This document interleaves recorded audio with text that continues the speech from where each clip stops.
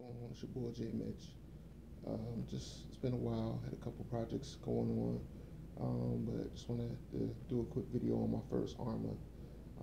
I got this Arrma um, a couple years ago. It was the last one in the store. Got a good sweet deal on it, and yeah, about a week later, the Big Rock came out, and then the Phazon came out. And I had a little regret of buying this, but I got it for a good price, and it's pretty much the same thing underneath. Um, all those guys, a couple different little updates to those other ones, but all in all, they all based off of this one. And I just wanted to do a quick review on it because I don't know how much longer I'm going to have her around. She may be leaving us soon. There's a 80% chance that she's going to be leaving the Arrma collection that I have very soon. I got my eye on some other projects I want to do down the line. But anyway, I just want to go through what I have on the car. It's a great car, fast car. Definitely 4S was okay, but 6S is what you want to run this car on. I mean, you guys seen all the review videos on this bad boy. You really want to run 6S on this thing, and it's a beast. I just want to go over what makes mine a little bit different and the condition of what mine's is in. Okay, so first of all, I got the matching blue SRC Terrain Crusher tires. I cleaned them up as much as I could, if that's what you want to call clean. Um, but yeah, I got the SRC Terrain Crusher wheels on it, all the way around, good shape. Also, you see I got the wheelie bar there, and what else do I have on this car? Oh, look, I have the mud guards on the car too. So very, very helpful when you bash this thing. It prevents anything getting caught up in those dry shafts. I mean, when I had to clean this car, I literally did not have to touch these dry shafts. They were so clean of debris. In fact, they're so clear, I had to actually order some for my other Arrma cars. Um, that's how much of a difference it is, night and day, with having the mud guards on. Take the lid off. She's so clean. Look how clean she is, man. It's crazy. You see the F1 style shocks. One of the reasons Traxxas sued them. I didn't agree with that lawsuit, but I just feel like they're hating. But it is what it is. They saw that E-Revo and made it better. That's in my opinion. This is the E-Revo killer. It's the true E-Revo killer. Even though I am getting the E-Revo 2.0. But yeah, this is it. So you got the F1 style shocks. Look how big those shocks are. Very clean car. Very, very clean car. We got the rebranded Hobby Wing in there. But you can't see that. I'm going to see if I can get a shot of it.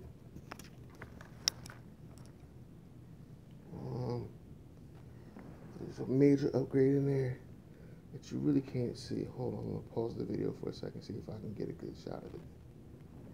There it is. You see that? Savox 1270 servo steering silver.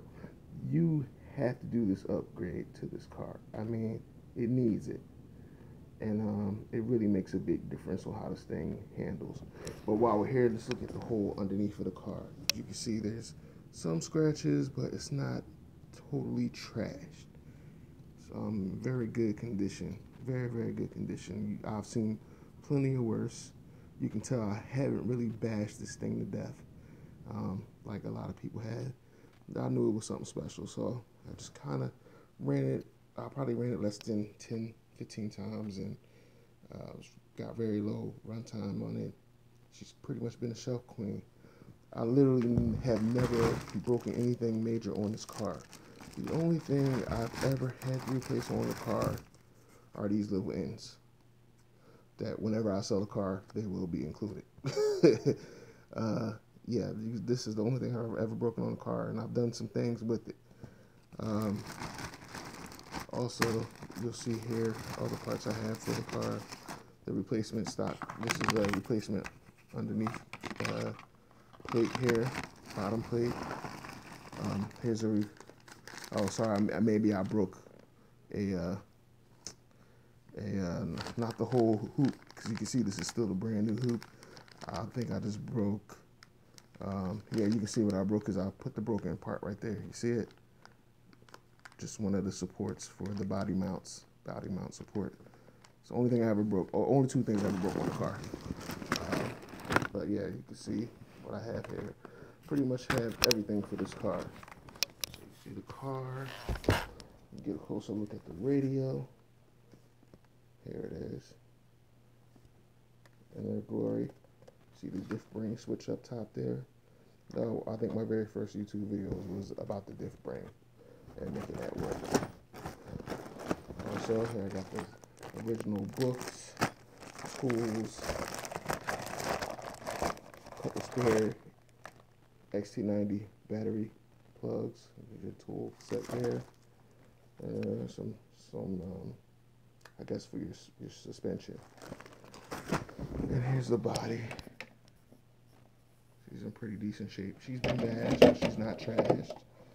She's still there. Of course, when I sell the car, the batteries that are in there aren't included. But I just wanted to do a final bash on her. Probably my final bash on her before I send her on her way, if the deal goes through. But if not, we'll put some good content out of this car.